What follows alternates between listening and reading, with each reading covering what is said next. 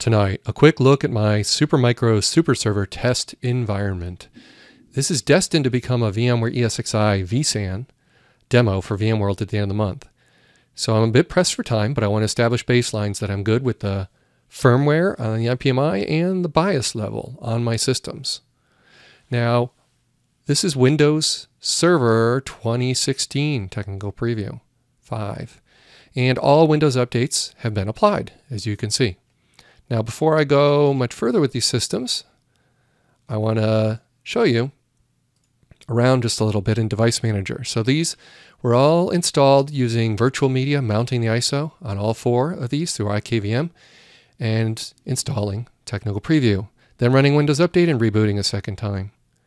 It's that simple. So,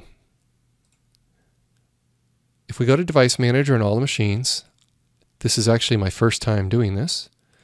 I want to have a look at how things look.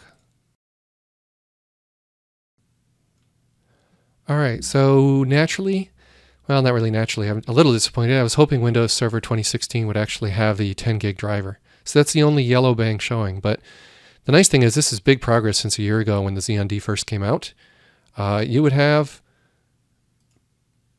X's through this section, the system devices section, yellow bangs, excuse me. So things have come a long way. Now, which animal among these 4 systems is different than the rest? They don't look very different, but the one on the bottom right, the E300, that is significantly different. That it has a different BIOS level because it's Flex ATX instead of Mini ITX. So the motherboard's a bit different, and 2 PCI slots and so forth. So you would expect it to show differently here. But let me just continue with the comparison to see if there are any other significant differences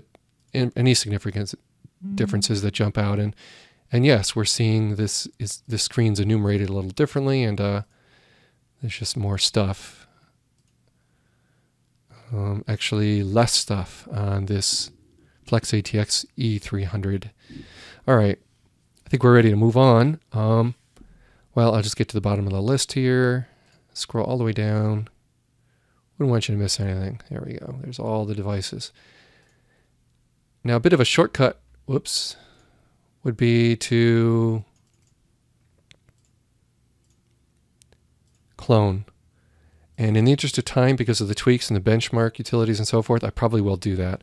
I'm not particularly worried that it'll taint the results. I'm most worried about getting my demo VMware ready. So really, Windows is serving as a way to quickly benchmark stuff, make sure things seem healthy, run utilities like maybe the Micron SSD update utility. They could be mounted off an ISO as well. But either way, having a look at the systems from Windows can be a bit easier as far as various utilities to show, the drive health and the firmware level on the Micron drives and so forth and so on.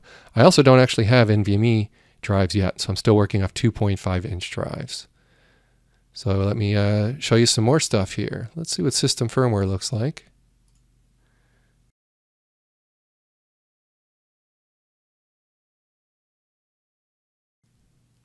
What else might look different between the systems? Well, I already mentioned that disk drives should look identical. But focusing on what might be different, well, Ethernet controller, it's fiber on the bottom right versus 10 gig for the rest. But I don't think it's going to look any different here. That's a physical thing, not a software thing. And this will help show you whether that's the case or not. Okay, so it does appear it's going to look like the same exact hardware, same driver install and all that. This is good. No, AD, AC, they're not the same. I don't know, until I put the 10 gig driver, I'm not really going to know on that count. What else do I want to show you here before I move along? Processors, there, that should be the fun part. Cool. All right, so we're going to have to scroll down to get the processors all showing.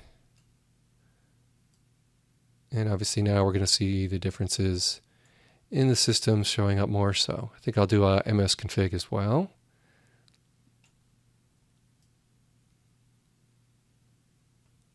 Okay, there you have it.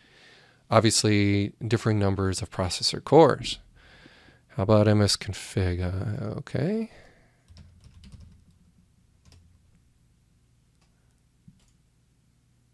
Sorry, I meant msinfo32. There we go. Let's run that on all of them.